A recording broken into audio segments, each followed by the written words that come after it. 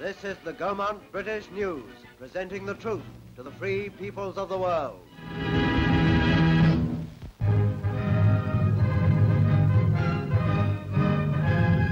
Interviewed in London on his return from Italy to assume supreme command of Allied forces for the Second Front, General Dwight D. Eisenhower. In taking up the new duties assigned me by the Combined Chiefs of Staff, I am highly gratified that my command is still an Allied one.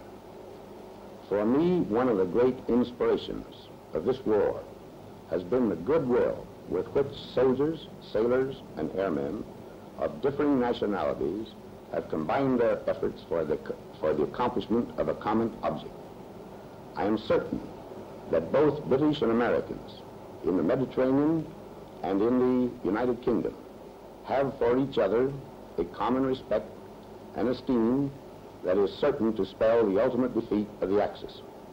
The past year has seen a tremendous advance in our progress toward final victory.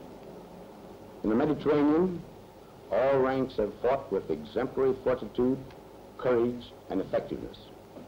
In the United Kingdom, our navies and our air forces have been delivering blows against the enemy that are gradually weakening his combat effectiveness.